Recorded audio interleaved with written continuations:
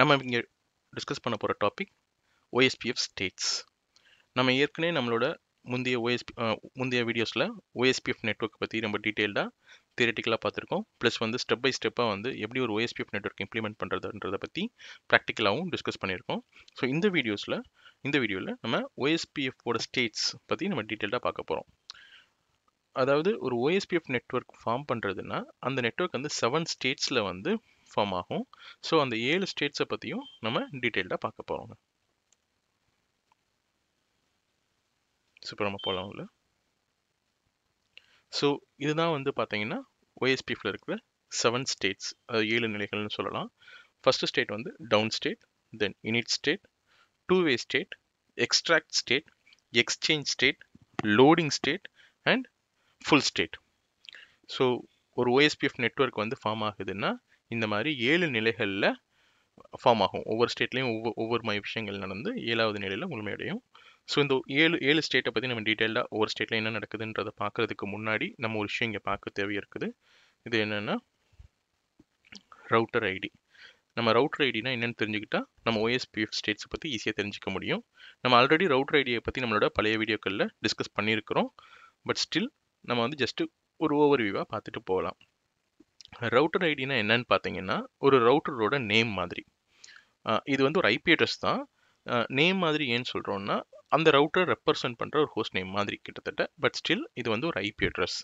ஓகேங்களா? இதை வந்து நம்ம ஒரு OSPF நெட்வொர்க்கான கன்ஃபிகரேஷன்ஸ் நம்ம பண்ணுறப்போ நம்மளே வந்து மேனுவலாக ஸ்பெசிஃபை பண்ண முடியும். இந்த ரவுட்டருக்கு இதுதான் ரவுட்டர் ஐடின்னு ஒரு IP நம்ம கொடுக்க முடியும். அது வந்து மேண்டட்ரி இல்லை, பட் அது வந்து ஒரு பெஸ்ட் ப்ராக்டிஸ்ன்னு சொல்லலாம். இஃப் இன் கேஸ் நம்ம ரவுட்டர் ஐடி வந்து ஸ்பெசிஃபை பண்ணலை அப்படின்னா அந்த ரவுட்டரே தன்னோட ரவுட்டர் ஐடி என்னன்றதை எடுத்துக்கிறோம். ஓகேங்களா? அதுக்கு சில பிரின்சிபல்ஸ் இருக்குது. ஸோ ஃபர்ஸ்ட் பாயிண்ட் என்னென்னா, இஃப் இன் கேஸ் நீங்கள் ரவுட்டர் ஐடி கொடுக்கல, ஸ்பெசிஃபை பண்ணலை அப்படின்ற பட்சத்தில் லாஜிக்கல் அட்ரஸ், அதாவது லூப்பேக் அட்ரஸ் வந்து அந்த ரவுட்டரில் கன்ஃபிகர் ஆயிருந்துச்சுன்னா அந்த loopback address will be automatically consider as the router ID. ஓகேங்களா? ஒருவேளை மல்டிபிள் லூப்பேக், அதாவது ஒன்றுக்கும் மேற்பட்ட லூப்பேக் IP நீங்கள் வந்து யூஸ் பண்ணியிருந்தீங்க அப்படின்னா அந்த இப்போ ஃபார் எக்ஸாம்பிள் ஒரு 5 லூப்பேக் அட்ரஸ் வந்து ஒரு ரவுட்டரில் நீங்கள் யூஸ் பண்ணிருக்கீங்கன்னா அந்த 5ல் எது ஹையஸ்ட் ஐபியோ அந்த ஐபியை வந்து ரவுட்டர் ஐடியாக கன்சிடர் பண்ணிப்பாங்க. ஓகே, ஒருவேளை நீங்கள் லூப்பேக் அட்ரஸே நம்ம கன்ஃபிகர் பண்ணலை ரவுட்டரில் அப்படின்னா ஃபிசிக்கல் IP கன்ஃபிகர் பண்ணியிருப்போம் இல்லையா, அந்த மல்டிபிள் ஃபிசிக்கல் ஐபிஸ் இருந்துச்சு அப்படின்ற பட்சத்தில் எந்த ஃபிசிக்கல் IP ஹையஸ்ட் ஐபியோ, அதாவது பெரிய ஐபியோ, அந்த ஐபி வந்து ரவுட்டர் ஐடியா, அந்த ரவுட்டரோட ஐடியா கன்சிடர் ஆகிக்கிறோம். ஓகே, ஸோ இதுதான் வந்து ரவுட்டர் ஐடி. நம்ம இப்போ ஒவ்வொரு ஸ்டேட்ஸ் பற்றி டீட்டெயிலாக பார்க்கலாம். ஃபர்ஸ்ட் வந்து டவுன் ஸ்டேட். இந்த டவுன் ஸ்டேட்ன்றது தான் ஃபர்ஸ்ட் ஸ்டேட் ஆஃப் OSPF. அதாவது நம்ம இந்த OSPF கன்ஃபிகர் பண்ணுறோம் இல்லையா, கன்ஃபிகர் பண்ணுறப்பையும் அதுக்கு முந்தின இருக்க ஸ்டேட். இந்த ஸ்டேட் வந்து பார்த்தீங்கன்னா ஒரு ரவுட்டருக்கு வந்து இன்னொரு ரவுட்டரை பற்றி சுத்தமாகவே தெரியாதுங்க. ஸோ இப்போ வந்து நம்ம பார்த்தீங்கன்னா நம்ம ஒரு சினாரியோ எடுத்துக்கலாம். இந்த சினாரியை வச்சு நம்ம வந்து 7 ஸ்டேட்ஸ்லையும் எப்படி நடக்குது அப்படின்றத பற்றி நம்ம அண்டர்ஸ்டாண்ட் பண்ணிக்கலாம். ஸோ ஒரு எக்ஸாம்பிளுக்கு வந்து நான் இந்த சினாரியோ எடுத்துருக்கேன். 2 ரவுட்டர் எடுத்துருக்கேன், ரவுட்டர் 1 அண்ட் ரவுட்டர் 2. இதோட WAN இன்டர்ஃபேஸ் வந்து பார்த்தீங்கன்னா 192.168.0.0/24 வச்சிருக்கேன். இந்த பக்கம் வந்து 0.1, அந்த பக்கம் 0.2ன்ற IP வச்சு இது ரெண்டுக்கு நடுவில் நான் OSPF கம்யூனிகேட் பண்ணுறேன். ஸோ அதே மாதிரி பார்த்தீங்கன்னா 2 ரவுட்டருக்கும் தனித்தனியாக வந்து LAN இன்டர்ஃபேஸ் அவங்க தனித்தனியாக வச்சிருக்காங்க. ரவுட்டர் 1 LAN இன்டர்ஃபேஸ் வந்து 172.16.10.0/24ன்ற LAN சப்நெட் இருக்கு. இந்த பக்கம் ரவுட்டர் 2க்கு வந்து பார்த்தீங்கன்னா அதோட LAN நெட்வொர்க் வந்து 172.16.20.0/24. ஓகே, ஸோ இந்த சினாரியோவில் நம்ம OSPF இம்ப்ளிமெண்ட் பண்ணுறப்போ அந்த 7 ஸ்டேட்ஸில் என்னென்ன நடக்குதுன்னு பார்க்கலாம். ஸோ நம்ம ஏற்கனவே சொன்ன மாதிரி டவுன் ஸ்டேட்டில் ஒரு ரவுட்டருக்கு இன்னொரு ரவுட்டரை பற்றி தெரியாது. ஸோ இப்போ இந்த டவுன் ஸ்டேட் தான் வந்து நம்ம கன்ஃபிகரேஷன்ஸ் எழுதிக்கிட்டு இருக்க டைம். ஸோ இப்போ வந்து நம்ம வந்து இப்போ கன்ஃபிகரேஷன் எழுதுறோம் வச்சுக்கோங்க. ஃபார் எக்ஸாம்பிள் R1 வந்து நம்ம கன்ஃபிகரேஷன் எழுதிட்டு இருக்கோம், OSPF டிக்ளேர் பண்ணுறோம், நெட்வொர்க் அட்வர்டைஸ் பண்ணுறோம், நெட்வொர்க் 192.168. ஸோ இந்த மாதிரி நம்ம அட்வர்டைஸ் பண்ணாலும் ரவுட்டர் 1க்கு ரவுட்டர் 2ன்னு ஒன்று இருக்கிறதே தெரியாது.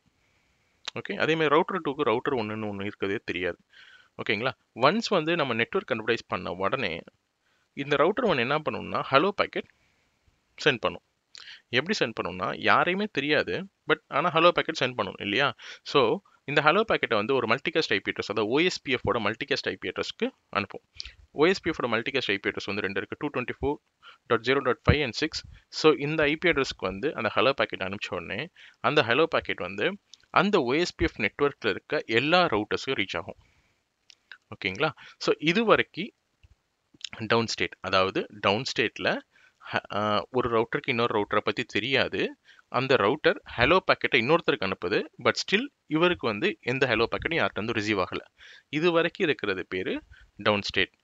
ஸோ வந்து இந்த ஸ்டேட்டில் வந்து அது எப்படி அனுப்பும் யாரையும் பற்றி தெரியாமல் ஹலோ பேக்கெட் வந்து மல்டிகாஸ்ட் அட்ரஸ்க்கு அனுப்பும். ஸோ மல்டிகாஸ்ட் அட்ரஸ்க்கு அனுப்புகிறப்போ OSPF நெட்வொர்க்கில் இருக்க எல்லா ரவுட்டருக்கும் அந்த ஹலோ பேக்கெட் ரீச் ஆகும். இது வரைக்கும் down state. So next state வந்து இனிட் ஸ்டேட். ஸோ இனிட் ஸ்டேட்டுன்றதுல வந்து பார்த்தீங்கன்னா இந்த நெய்பர்ஷிப் பில்ட் பண்ணுறதுக்கான ப்ராசஸ் இங்கேருந்து தான் ஸ்டார்ட் ஆகும். ஓகேங்களா? ஸோ நம்ம ஏற்கனவே சொன்ன மாதிரி R1 வந்து மல்டிகாஸ்ட் அட்ரஸ்க்கு அனுப்பிச்சிருக்காங்க. இப்போ எல்லாத்துக்குமே வந்து அந்த ஹலோ பேக்கெட் போயிருக்கு. ஓகே, இந்த ஹலோ பேக்கெட்டில் ஆக்சுவலாக என்னென்ன இருக்கும் அப்படின்னு பார்த்தீங்கன்னா இவரோட ரவுட்டரோட ஐடி என்னன்ற இன்ஃபர்மேஷன் இருக்கும். ஏரியா ஐடி எந்த ஏரியாவை பிலாங் பண்ணி சம்மந்தப்பட்டிருக்காருன்ற இன்ஃபர்மேஷன் இருக்கும். ஹலோவோட இன்டர்வல் என்ன, எவ்வளோ டைம் இன்டர்வலுக்கு ஒன்ஸ் வந்து இந்த ஹலோ பேக்கெட் அனுப்பணும் அந்த இன்டர்வல் டீட்டெயில் இருக்கும். ஹோல்ட் டவுன் டைமர் இருக்கும், ஸ்டப் வேல்யூ, தென் MTU-ஓட ஸ்பெசிஃபிகேஷன்ஸ். ஸோ இந்த இன்ஃபர்மேஷன்ஸ்லாம் வந்து பார்த்தீங்கன்னா இந்த ஹலோ பேக்கெட்டில் ஜென்ரலாக இருக்கும். ஓகே, ஸோ இப்போ இந்த R1 அனுப்பிச்சிருக்க ஹலோ பேக்கெட்லையும் இதெல்லாம் இருக்கும். ஒரு கண்டிஷன் இருக்குது. அதாவது ஒரு நெய்பர்ஷிப் ஃபார்ம் ஆகணும் அப்படின்னா அந்த ரெண்டு ரவுட்டரோட இந்த ஹலோ பேக்கெட்ஸில் இருக்கிற எசென்ஷியல் கான்ஃபிகரேஷன்ஸ் அதெல்லாம் பார்த்தீங்கன்னா சேமாக இருக்கணும். இந்த ஹலோ இன்டர்வல்ஸ், MTUs, இந்த மாதிரி எசென்ஷியல் கான்ஃபிகரேஷன்ஸ்லாம் பார்த்தீங்கன்னா சேமாக இருந்தால் தான் நெய்பர்ஷிப் ஃபார்ம் பண்ண முடியும். ஓகே, ஸோ இப்போ நம்ம ஏற்கனவே வந்து நம்ம டவுன் ஸ்டேட்டில் இது பண்ணப்போ நம்ம R1 வந்து மல்டிகாஸ்ட் பண்ணாங்க இல்லையா? ஸோ அந்த ஹலோ பேக்கெட் இப்போ R2க்கு வந்திருக்கும். R2 என்ன பண்ணுவாங்கன்னா R2க்கு வந்து அந்த ஹலோ பேக்கெட் வந்திருக்கும். R2 உடனே என்ன பண்ணுவார்னா இந்த எசென்ஷியல் கான்ஃபிகரேஷன்ஸ், அதாவது தன்னோட ஹலோ பேக்கெட்டோட கான்ஃபிகரேஷன்ஸும் அவரோட இப்போ ரிசீவ் ஆயிருக்க R1ஓட ஹலோ பேக்கெட்டோட கான்ஃபிகரேஷன்ஸும் சேமாக இருக்கான்னு செக் பண்ணி பார்ப்பாங்க. இப்போ சேமாக இருக்குன்ற பட்சத்தில் ஓகே இவன் வந்து நமக்கு பாசிபிள் நெய்பர் தான் அப்படின்னு சொல்லிட்டு அக்செப்ட் பண்ணிட்டு தன்னோட நெய்பர் டேபிளில் R1 பற்றின இன்ஃபர்மேஷனை அப்டேட் பண்ணிப்பாங்க. ஓகே, இப்போ R2ஓட நெய்பர் டேபிளில் R1 அப்டேட் ஆயிட்டாங்க இல்லையா? பட் R1க்கு R2 பற்றின இன்ஃபர்மேஷன் எதுவுமே தெரியாது. அதாவது R2ன்னு ஒரு ரவுட்டர் இருக்குன்றதே R1க்கு தெரியாது. அன்லெஸ் அன்டில் R2 வந்து அந்த ஹலோ பேக்கெட்க்கு ரெஸ்பான்ஸ் அனுப்பாத வரைக்கும் R1க்கு R2 பற்றி தெரியவே தெரியாது. ஆனால் இந்த இனிட் ஸ்டேட்டில் R2 R1 வந்து தன்னோட நெய்பராக அக்செப்ட் பண்ணிருச்சு. ஓகே, ஸோ R1க்கு எப்போ R2 பற்றி தெரியும் அப்படின்னு பார்த்தீங்கன்னா இந்த 2-வே ஸ்டேட்டில். ஸோ நம்ம ஏற்கனவே சொன்ன மாதிரி இப்போ R2 வந்து போன ஸ்டேட்லையும் R1 வந்து நெய்பராக வந்து அக்செப்ட் பண்ணிடுச்சு. அப்போ இப்போ R1 பற்றின இன்ஃபர்மேஷன்ஸ் எல்லாமே R2 கிட்ட இருக்குது இல்லைங்களா? ஃபஸ்ட்டு R1 என்ன பண்ணார் டவுன் ஸ்டேட்டில்? யாரை பற்றி இன்ஃபர்மேஷனும் இல்லை, அதனால மல்டிகாஸ்ட் பண்ணார். இப்போ வந்து R2க்கு போன ஸ்டேட்லேயே வந்து R1 பற்றி இன்ஃபர்மேஷன்ஸ் இருக்குது. ஸோ அந்த ஹலோ பேக்கெட்டுக்கு இவங்க வந்து ரெஸ்பாண்ட் பண்ணுறாரு R2 ரெஸ்பாண்ட் பண்ணுறப்ப எப்படி ரெஸ்பாண்ட் பண்ணுவார்னு பார்த்தீங்கன்னா மல்டிகாஸ்ட் அனுப்ப மாட்டார். ஏன்னா இப்போ R1 பற்றின என்டையர் இன்ஃபர்மேஷன் அந்த ஹலோ பேக்கெட்லேருந்து இவர் எடுத்து நெய்பர் டைமில் ஃபார்ம் பண்ணிட்டார் இல்லையா? ஸோ அந்த ஹலோ பேக்கெட்டுக்கு இப்போ R2 ஹலோ பேக்கெட் வந்து ரெஸ்பாண்ட் பண்ணுவார். எப்படின்னா யூனிகாஸ்ட் பேக்கெட்டை R1க்கு மட்டும்தான் அனுப்புவார். ஏன்னா அந்த IP இன்ஃபர்மேஷன்ஸ் இருக்கு இல்லையா? ஸோ அந்த ஹலோ பேக்கெட்டில் பார்த்தீங்கன்னா என்னால் வந்து உங்களை பார்க்க முடியுது அந்த மாதிரி ஜஸ்ட் ஓகேங்களா? இவர் வந்து அந்த ஹலோ அவர் அனுப்பிச்ச ஹலோவுக்கு இவர் வந்து யூனிகாஸ்டில் ரிப்ளை அனுப்புவாங்க. ஸோ ஒன்ஸ் வந்து யூனிகாஸ்டில் ரிப்ளை ஆனோனையும் இப்போ இந்த ஹலோ பேக்கெட்டில் வந்து பார்த்தீங்கன்னா ஒரு அடிஷ்னல் இன்ஃபர்மேஷன்ஸ் இருக்கும். R1 அனுப்பிச்ச இன்ஃபர்மேஷன்ஸை விட இந்த R2 அனுப்பிச்ச ஹலோ பேக்கெட்டில் ஒரு அடிஷ்னல் இன்ஃபர்மேஷன்ஸ் இருக்கும். அது என்ன இன்ஃபர்மேஷன் பார்த்தீங்கன்னா நெய்பர் டேபிள் டேட்டா ஃபீல்ட். அதாவது இந்த R2 வந்து இந்த R1 தன்னோட நெய்பராக ஆட் பண்ணியிருக்காரு இல்லையா? ஸோ அந்த இன்ஃபர்மேஷன்ஸையும் இங்கே அனுப்பிச்சிருப்பார். யாரெல்லாம் வந்து R2ஓட நெய்பர்ன்ற இன்ஃபர்மேஷன்ஸையும் இந்த ஹலோ பேக்கெட்டில் இருக்கும். ஸோ ஒன்ஸ் R1 வந்து இந்த R2ஓட ஹலோ பேக்கெட்டை ரிசீவ் பண்ண உடனே அந்த கான்ஃபிகரேஷன் அந்த ஹலோ பேக்கெட்டோட எசென்ஷியல் கான்ஃபிகரேஷன் செக் பண்ணுறாங்க இல்லையா? சேமாக இருக்கான்னு செக் பண்ணிக்கிறப்போ அப்போ பார்த்தா இந்த நெய்பர் டேட்டா ஃபீல்டும் இருக்கும். அந்த நெய்பர் டேட்டா ஃபீல்ட்லேருந்து அண்டர்ஸ்டாண்ட் பண்ணிக்கிறோம் ஓகே R2 வந்து நம்மளை ஏற்கனவே வந்து நெய்பராக அக்செப்ட் பண்ணிக்கிட்டான் அப்படின்றத அண்டர்ஸ்டாண்ட் பண்ணிக்கிட்டு இது ஒரு தடவை அந்த எசென்ஷியல் கான்ஃபிகரேஷன்ஸ்லாம் சேமாக இருக்கான்னு செக் பண்ணிவிட்டு தன்னோட நெய்பர் டேபிளில் R1 வந்து R2 வந்து சேவ் பண்ணிக்கிறோம். ஸோ இப்போ பார்த்தீங்கன்னா ரெண்டு பேரும் நெய்பர்ஷிப் ஃபார்ம் ஆயிரும். So once neighbourship form ஆனோனையும் bidirectional communication form ஆயிரும் R1க்கு R2க்கு நடுவில். ஸோ வந்து ஹலோ பேக்கெட்ஸ் வந்து regular interval of time once வந்து எக்ஸ்சேஞ்ச் பண்ண ஆரம்பிச்சிருவாங்க. இதுதான் 2-வே ஸ்டேட். ஸோ நெக்ஸ்ட் வந்து எக்ஸ்ட்ராக்ட் ஸ்டேட். எக்ஸ்ட்ராக்ட் ஸ்டேஜ்லாம் என்னன்னு பார்த்தீங்கன்னா ஒன்ஸு நெய்பர்ஷிப் ஃபார்ம் ஆனதுக்கு அப்புறம் யார் வந்து ஃபஸ்ட்டு இது அனுப்ப போகிறாங்க தன்னோட லிங்க் ஸ்டேட் அதாவது டேட்டாபேஸ் டிஸ்கிரிப்டர் அனுப்ப போகிறாங்கன்றத பேச்சுவார்த்தை நடத்துவாங்க. 2 பேர் இருக்கிறாங்க, 2 பேர்த்தில் யார் ஃபஸ்ட்டு அனுப்ப போகிறாங்க அப்படின்ற பேச்சுவார்த்தை அங்கே நடக்கும். இது வந்து பார்த்தீங்கன்னா மாஸ்டர் ஸ்லேவ் ரிலேஷன்ஷிப்பில் நடக்கும். ஸோ ஜென்ரலாக பார்த்தா ஒரு ரூல் இருக்குது. அதாவது யாரோட ரவுட்டர் ஐடி ஹையஸ்ட்டாக இருக்கோ அவர் தான் மாஸ்டர், மற்றவங்கலாம் ஸ்லேவ். ஸோ அந்த கான்செப்ட் படி பார்த்தீங்கன்னா இப்போ வந்து பைடைரக்ஷனல் கம்யூனிகேஷன் ஃபார்ம் ஆயிரும் போனதுலேயும் அது நெய்பர்ஷிப் ஃபார்ம் ஆயிரும். இந்த எக்ஸ்சேஞ்ச் எப்படி நடக்கும்னா ஃபார் எக்ஸாம்பிள் இந்த R1 வந்து சொல்லுவார் என்னோட ரவுட்டர் ஐடி வந்து இது 192.168.0.1 நான் வந்து ஃபஸ்ட்டு அனுப்புகிறேன் அப்படின்னு சொன்னால் கூட R2 என்ன சொல்லணும்னா இல்லை என்னோட ரவுட்டர் ஐடி பெருசு பிகாஸ் ஐ ஹவ் 192.168.0.2 ஸோ வந்து I will start exchange first அப்படின்ற மாதிரி அனுப்பும். ஸோ இதில் வந்து நெகோசியேஷன் பண்ணி யார் மாஸ்டர் யார் ஸ்லேவ்னு பார்த்துருவாங்க. இப்போ இந்த சினாரியில் பார்த்தீங்கன்னா R2க்கு தான் பெரிய ஐபி, அதனால இப்போ R2 மாஸ்டர் ஆயிடுவார், இவர் ஸ்லேவ் ஆயிடுவார். ஓகேங்களா? ஸோ ஒன்ஸ் இவர் மாஸ்டர் ஆனோனையும் R2 வந்து தன்னோட டிபிடியை ஷேர் பண்ணும் இவருக்கு. இது வந்து எக்ஸ்சேஞ்ச் ஸ்டேட்டில் நடக்கும். அதாவது நெகோசியேஷன் யார் மாஸ்டர் யார் ஸ்லேவ் யார் ஃபர்ஸ்ட் அனுப்ப போகிறாங்கன்ற நெகோசியேஷன் எக்ஸ்சேஞ்ச் ஸ்டேட்டில் நடக்கும். ஒன்ஸ் இந்த நெகோசியேஷன் வந்து முடிஞ்ச உடனேயும் எக்ஸ்சேஞ்ச் ஸ்டேட்டில் அந்த மாஸ்டர் வந்து ஃபஸ்ட்டு தன்னோட டேட்டாபேஸ் டிஸ்கிரிப்டர் பாக்கெட் அனுப்புவாங்க. அடுத்து R1 வந்து தன்னோட டேட்டாபேஸ் டிஸ்கிரிப்டர் பாக்கெட் அனுப்புவாங்க. ஸோ இந்த டிபிடி பாக்கெட்டில் என்ன இருக்குன்னு பார்த்தீங்கன்னா லிங்க் ஸ்டேட் அட்வர்டைஸ்மெண்ட் ஹெட்டர்ஸும் அதை பற்றின என்டையர் லிங்க் ஸ்டேட் டேட்டாபேஸும் அதில் இருக்கும். அதாவது என்டையர் டேட்டாபேஸுமே வந்து பார்த்தீங்கன்னா இந்த டிபிடி பாக்கெட்டில் இருக்கும். ஓகே, ஸோ இப்போ எக்ஸ்சேஞ்ச் ஸ்டேட்டில் ரெண்டு ரவுட்டரும் தன்னோட டிபிடிஸை அதாவது எல்எஸ்டிபியை அனுப்பிச்சிக்கிட்டாங்க. தன்னோட டேட்டாபேஸை ஒருத்தருக்கு ஷேர் பண்ணிக்கிட்டாங்க. ஸோ இப்போ லோடிங் ஸ்டேட்ன்றது 6வது ஸ்டேட். இந்த ஸ்டேட்டில் என்ன நடக்கும்னா போன ஸ்டேட்டில் என்ன நடந்துச்சு, ரவுட்டர் 1 தன்னோட டேட்டாபேஸை ரவுட்டர் 2 கொடுத்தாங்க, ரவுட்டர் 2 தன்னோட இதை ரவுட்டர் 1 கொடுத்தாங்க இல்லையா.